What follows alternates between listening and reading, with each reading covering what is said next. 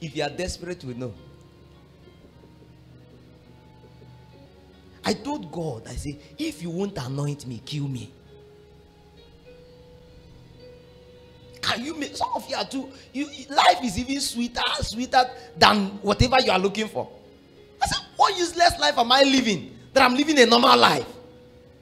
What useless life am I living? Especially when I now perceive that I'm going to be a preacher. How can I be a preacher? And then I'm talking, people are just gathering because they feel they know me. They are not feeling anything. Your presence is not there. Your glory is not there. People are not getting healed. I'm looking at my members, they are sick and I can't help them. They can't learn anything from you. You can't preach the word and they will pick anything from it. I say, far be it. I refuse.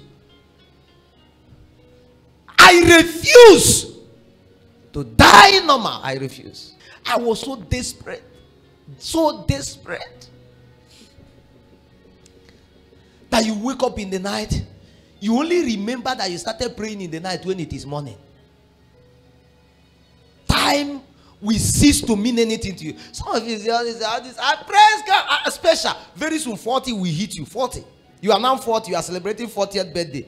That's when you realize you have wasted this life. Because another says that a fool at 40 is a fool.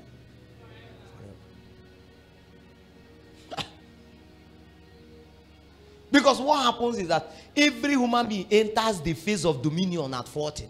So you see, as you are growing in age now, once you step at 40, bam, you realize that all your friends are now doing exploit in their field of endeavor. That's when you know that when you were playing, everybody were not playing.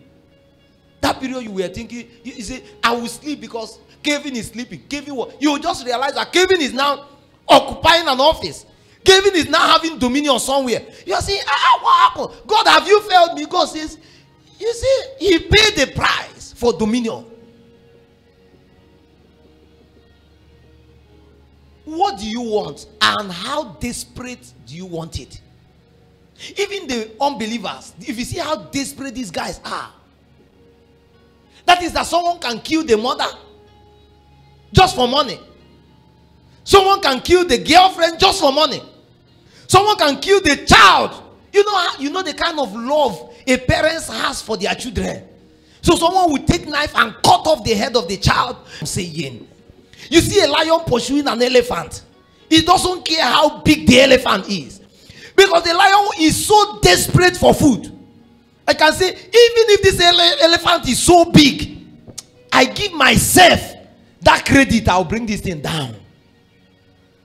That's how somebody can look at the family and say, even if poverty have lasted in my family for 100 years, I'm going to bring it down. I'm going to break it. I will not repeat the history of poverty.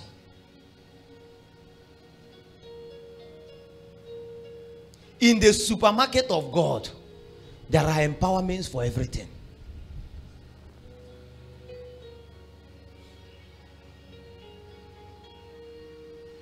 We are desperate for you.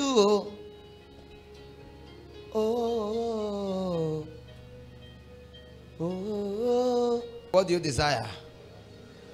Hi. Lord, may I not die normal.